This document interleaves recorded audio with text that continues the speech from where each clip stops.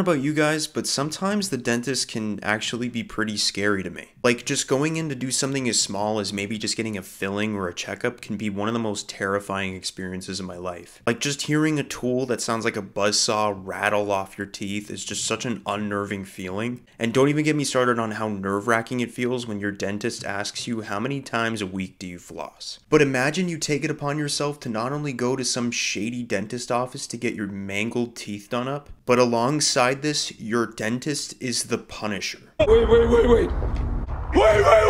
Also, real quick, I put up a community post about this comic the other day, and an actual dentist identified each and every bad thing wrong with the bad guy's teeth, so just give this guy a round of applause real quick. And yeah, that's right. Frank Castle took up dentistry for one whole comic book, and it's such a good story. Involving a mobster named Don Signor getting his checkup at the dentist with his bodyguards. But the bodyguards are swiftly taken out of the equation as Signor's dentist finds a ton of infection inside of his mouth. Until the dentist himself realizes that he's next to die, starting to beg for his life. But there was no mercy from the man he was face to face with. Meanwhile, Signor starts to freak out a little bit. As the Punisher walks up to Signor on the dental chair, saying he heard he was in for a checkup today. Strapping handcuffs on Signor, saying that it's for his own protection because if he tries to run out of the chair, he'll snap his neck like a twig. Next, the Punisher starts to tell Signor that he killed his men waiting in the car outside, along with the other two in the waiting room, and even tied up the receptionist, so there's no hope in Signor holding out for a rescue. So the Punisher tells Signor that his situation is going to work like this. The Punisher will wave his finger over a map of New York to identify a holdout, and when he gets close, Signor will grunt, and then he'll ask another question. And the Punisher will look into Signor's eyes if he lies, and if he does lie, he won't dream of doing it ever again. So the Punisher asks where the smack has been coming from since the 4th of July bust, but Signor refuses to say anything. So the Punisher grabs a pair of pliers and points out that there's a lot of infection inside Signor's mouth, as the Punisher pulls several teeth out while Signor screams in pain. After the Punisher would finish removing Signor's bottom left teeth, Signor had cooperated, but the Punisher would then ask where all of his weapons are being sold from, but Signor would refuse to say anything again. So the Punisher lets out a little smirk and says he figured he'd say that. As the Punisher starts sawing away at more of Signor's teeth, joking that they really are working their way through Signor's cavities, showing that even more teeth are gone and some chipped or with holes, while the Punisher asks Signor where he's hiding his baby killer of a brother, Bernie. But Signor, like the last two times, didn't learn his lesson, so the Punisher works away again. After the Punisher would end up removing almost all of Signor's teeth, he would say that he's surprised Signor's bothered by this at all. After all, he has animals eat people every week, meanwhile Signor can barely fathom the pain he's been through. So much so that the Punisher looks into Signor's mouth and asks Signor if he'd like something to numb the enormous pain he has. Following this up with a gun in Signor's mouth, thanking Signor for all the valuable information he's given him, telling Signor that he'll be seeing his friends in hell real soon, as he says to be ready now. Firing the gun in Signor's mouth while the Punisher says, "and rinse," ending the story.